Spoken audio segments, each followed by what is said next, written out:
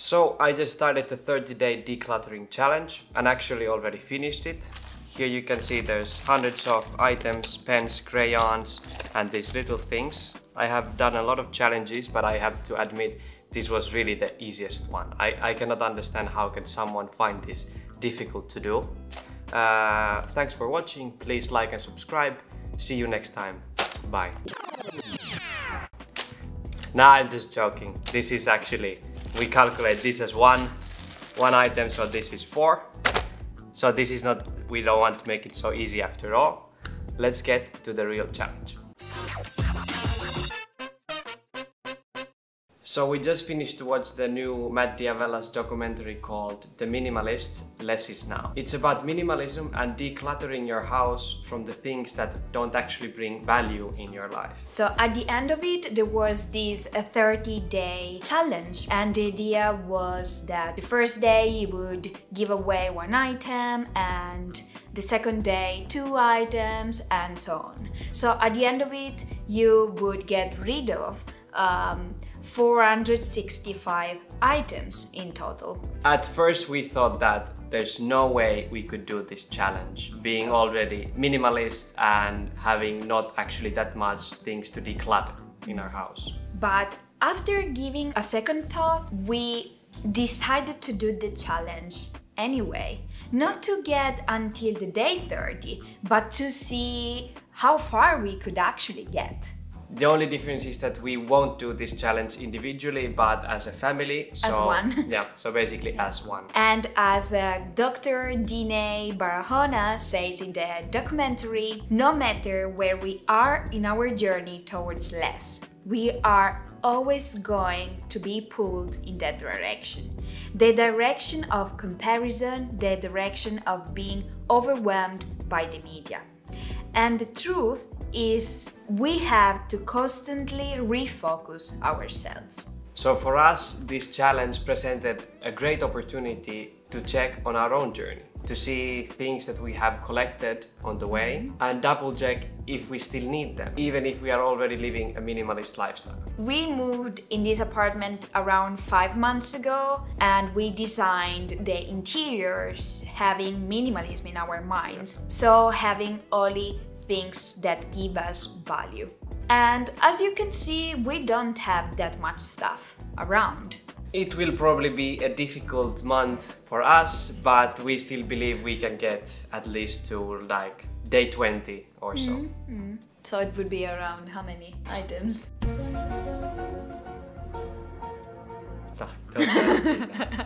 Well, it was... Let's see how good you are in math. So now let's get to it. Little awkward high five there. And here we are, day 1 with getting rid of this chair. We decided to do this challenge going room by room to make sure to not forget anything. Yeah, we started from the entrance, then we went to living room. And we found, of course, games, books, VHS, DVDs, magazines, a lot of things like this.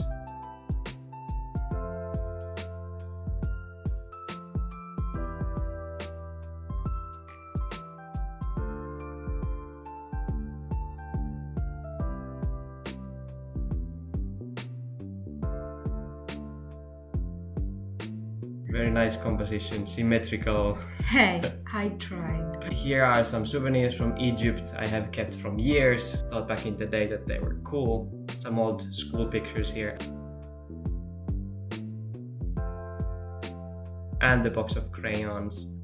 Here we get into day 12, which reminds me of another video that we did that was 12 things I don't buy anymore to sustain mental clarity. So if you're into this minimalism kind of videos, make sure to check that one out. And already starting from the day 13, the challenge became even more serious because there's a lot of stuff.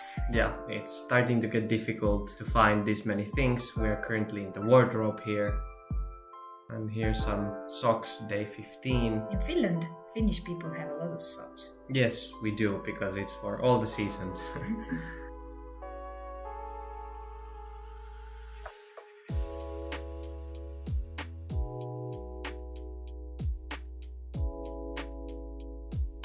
We are getting to the kitchen already, some old calendars and cookbooks. And especially in the kitchen, there was a lot of stuff to get rid of. Actually, we didn't buy these things, but they were left there by people who lived here before us. And when we first moved here, we had decided to keep them just in case we might need them one day. After living here some time, we noticed that actually we don't need them ever. And the good thing is that we are giving back to the people, asking if they might need them still, to make a good use of these items that we don't need anymore.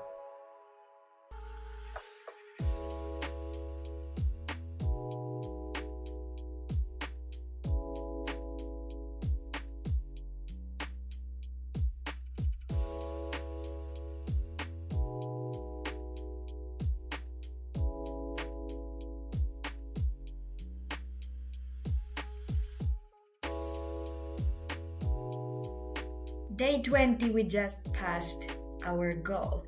Yep, so this was our goal, to get until 20 days. Here we are, and let's see if we can get until day 21.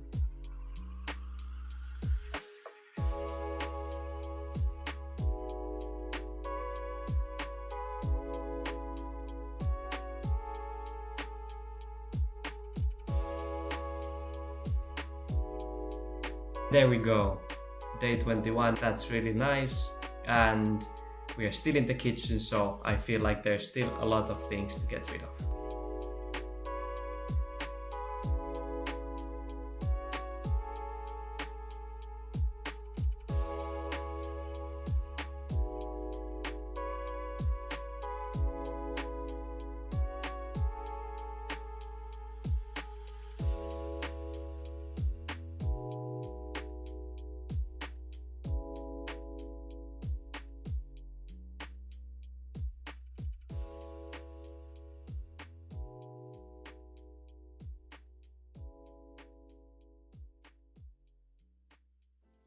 So today is the 23rd of January, it's the day 23 for our challenge, and we are still in the kitchen currently.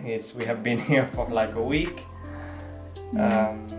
It has been actually a successful room because because of this. Yeah, I mean, we found here much more stuff that we expected, and because of exactly this reason, now we are kind of past already the goal that we had for 20 days. Yes.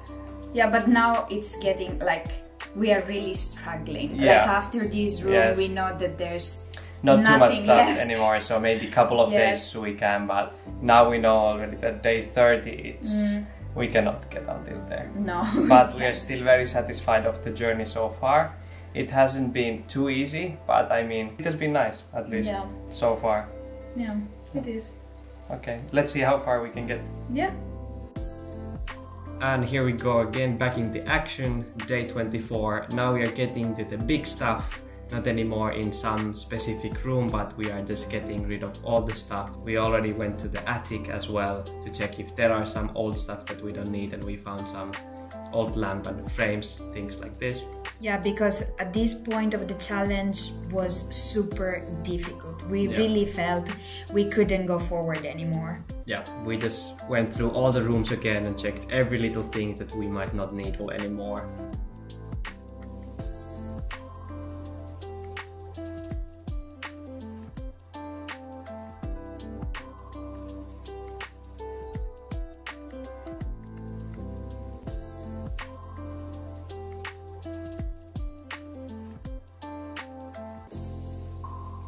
And here's the nice pile of things from 25 days until so far that we collected.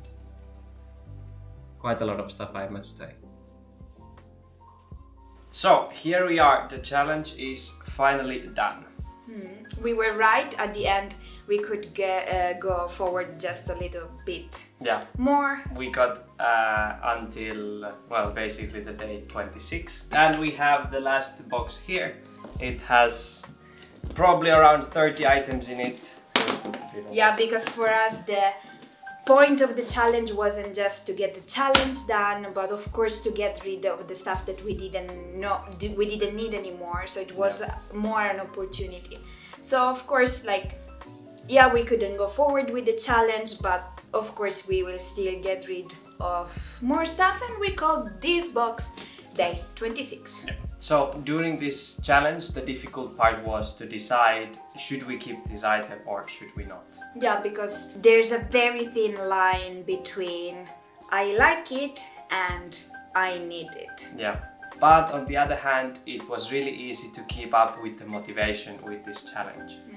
Yes, because we were deeply motivated, because there was like from one side creating space and the other getting finally rid of things that we didn't need anymore. Yeah. And as well, it created in us this feeling of contribution, because many of the items we got rid of were actually going to donation. Yeah, exactly. So even though the items don't have a future in our home, they will have a future somewhere else. Through this challenge, what we learned is that it doesn't matter if we are minimalist or not. In our homes, there will be always something that doesn't bring value anymore in our lives. Yeah. So it's just a moment to understand what we need and what we can finally let go. And at the end, we can say that the challenge was totally worth it. It created a lot of mental clarity, and now we are kind of more aware, what do we have in our house, what do we need, and what we actually don't need in the future.